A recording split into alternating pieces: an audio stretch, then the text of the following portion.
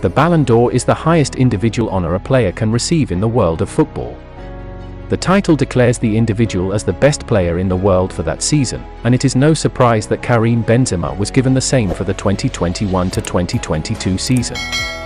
The Frenchman has always been open about his love for Lyon, the team he began his career at, and has even opened the doors to finishing his career at the club before. Needless to say, it was his deep desire to show off his award to the Lyon faithful, and he did so on Friday before the Ligue 1 side's clash against Nice. The striker spoke shortly after presenting his Ballon d'Or to the Lyon faithful, first thanking his current club Real Madrid for granting him the chance to show off his trophy at his childhood club.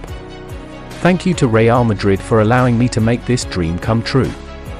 Thus, I had the opportunity to thank Lyon, the team where my heart has been in since childhood," he said. He then opened up about the truth behind missing Real Madrid's last 3 games before the FIFA World Cup, shutting any rumors of a conspiracy. "The World Cup is just around the corner. I had minor injuries, but I'll be ready mentally and physically by the 22nd. Winning the World Cup?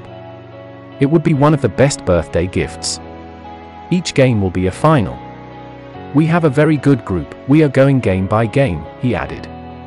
Benzema is now set to join the French national team and defend the World Champion title in Qatar starting next week. Les Bleus have been drawn alongside Australia, Denmark and Tunisia in Group D and are one of the favourites once again to win it all.